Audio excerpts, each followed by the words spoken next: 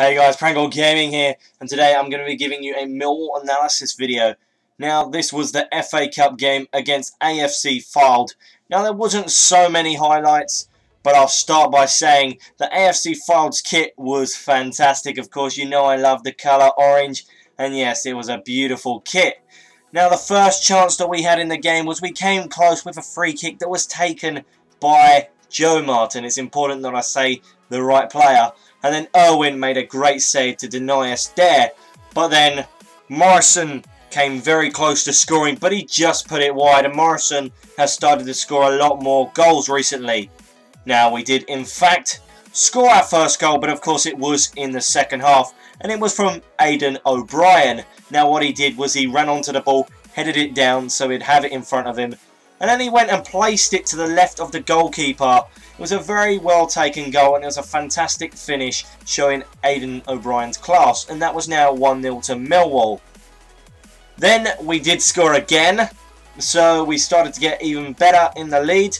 And it was from Sean Williams' help. He kept moving with the ball. He placed it into the path of Gregory, who nutmegged the defender and placed the ball to the far right corner. So this time it's a little bit different to where Aidan O'Brien's goal went.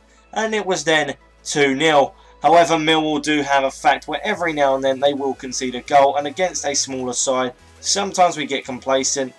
I don't know whether we actually gave the goal away to them because they came down to the den and they were having a great time and they just wanted to play against us.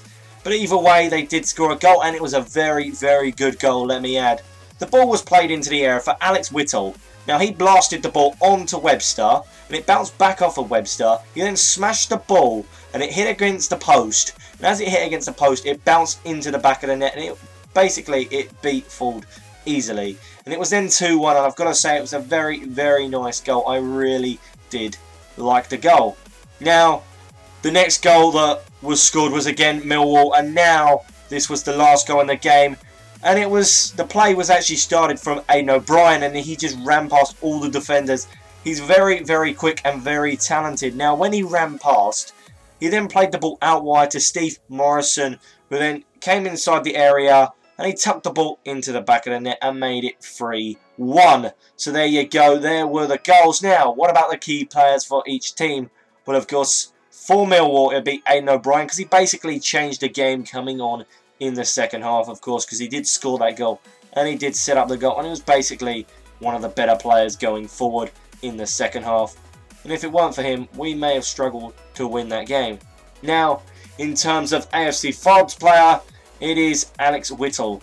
Because he scored that goal for them, well, he's definitely the most important player that they had on that pitch. And all I've got to say is congratulations to him for scoring that goal, and it was a very well taken goal. Now, the draw for the FA Cup has actually happened. So Millwall have been drawn against Wycombe Wanderers in the round 2 of the FA Cup. So that'll be an interesting tie. Hopefully we should go on to win it. I would expect so, but who knows. Sometimes we do mess up in cup games.